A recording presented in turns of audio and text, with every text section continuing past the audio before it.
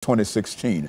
And of course, Dr. Poe, we've got 10 minutes, and so let's avail ourselves of all of your knowledge and information in terms of trying to bring all of this together. Okay. Persons who are narcissistic or who care more about themselves than about anybody else, and who don't have an allegiance to God, to pleasing God, these persons almost always are addicted to having their own way.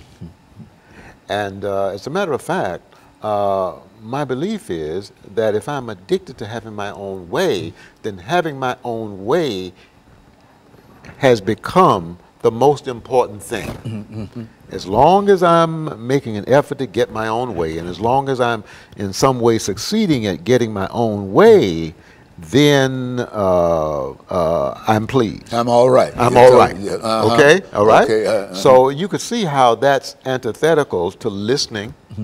You can see how that's antithetical to being humble. You can see how that's antithetical to being submissive. So persons who are addicted to having their own way, they are most often arrogant. They're most often prideful. They most often brag on themselves.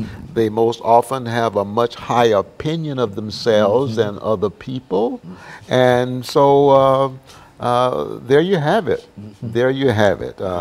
As I said before, many persons who are incarcerated in jails and prisons have the problem of being determined or being addicted to having their own way. In spite of the fact that they might be incarcerated simply because of that attitude. Absolutely.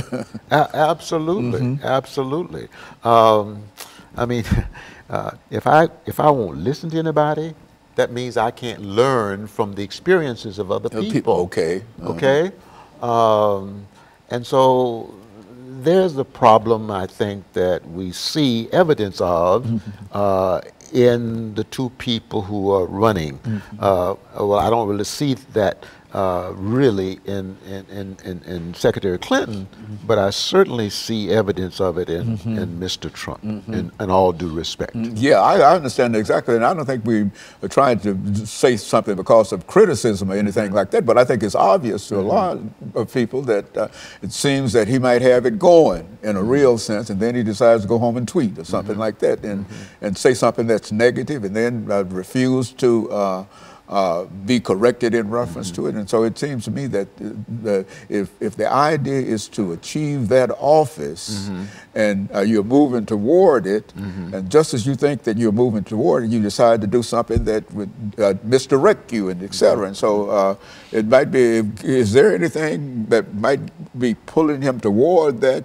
But when he feels that it might be within his grasp, he decides to do something else to keep that from happening. That's I mean, that's the impression that I get, and I felt that way for the longest, and I just wanted to find somebody who had the kind of information that I might be simply looking for somebody to affirm or confirm what I'm always already thinking, but that's what appears to me. And since most of us are so involved in terms of watching the television and finding out what's going on in reference to it, and one time the pendulum seems to be swinging his way, and by the time it seems to get there, he decides to go home and tweet or something like that. And I would imagine that that's quite confusing and in a real sense frustrating to some of the individuals that wish he would push forward. And I think that that's what we're seeing, we see being worked out continually. Yes.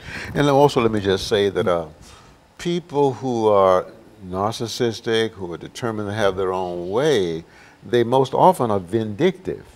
Okay.